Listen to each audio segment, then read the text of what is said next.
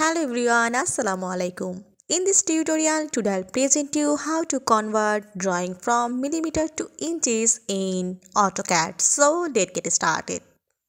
I open this AutoCAD drawing and I create a line here, and this line length is 1000 millimeters and I want to convert it in inches. So how can I do this?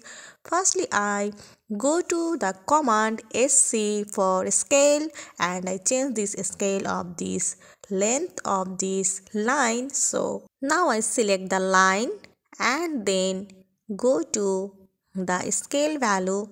I add this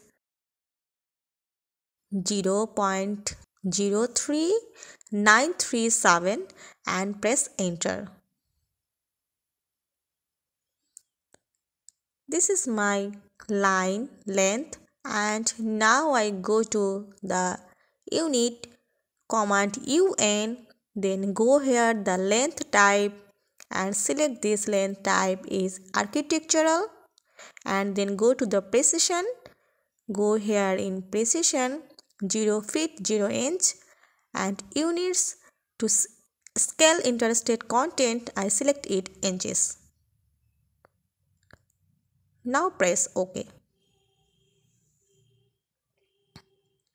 Now go to dimensions, so press D command for dimension, then go to modify, and now you have to click here primary units, set the unit format.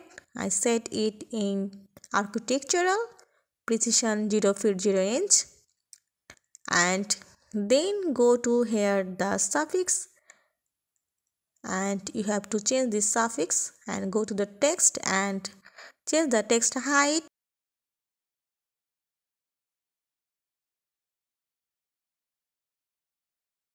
I change it in 6 inches, and now you have to go in symbol and arrows. Now go to here arrow size. I also give this arrow size in 6 inches and then press OK. Then close. So now I want to check this length, what I have to change in millimeters to inches. So go to dimensions and then you have to click in aligned. Now I check it. You see this length is 3 feet 3 inches. You know 1000 millimeters is to be 3 feet and 3 inches. So that's it. You have to also know this is 1 meter. So 1 meter is to be also in 3 feet and 3 inches.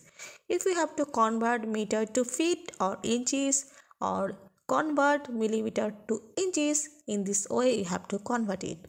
I hope you enjoyed this video. Thanks for watching and don't forget to subscribe my channel. Thank you.